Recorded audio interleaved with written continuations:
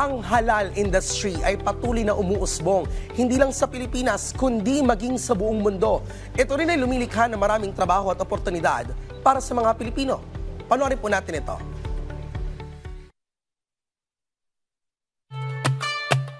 Ang halal industry, hindi lang sa Pilipinas, kundi sa buong mundo ay patuloy na lumalago.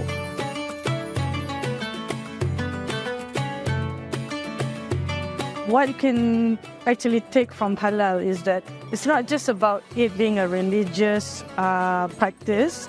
Look at it as an additional assurance of quality.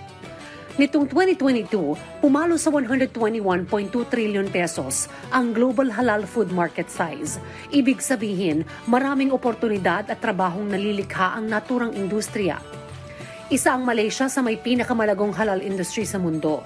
Dito ay taon-taon ding ginaganap ang Malaysia International Halal Showcase o MIHAS na malaki ang naiaambag sa paglago ng maliliit na negosyo. Talking about SMEs, definitely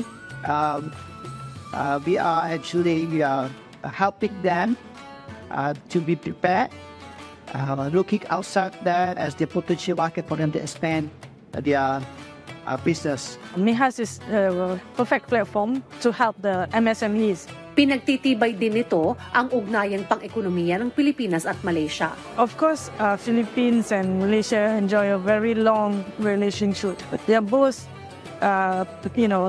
members in ASEAN, and we see. I myself have been to Philippines a few times, and I see there's a lot of interest, not just in halal, but even in the general other products as well.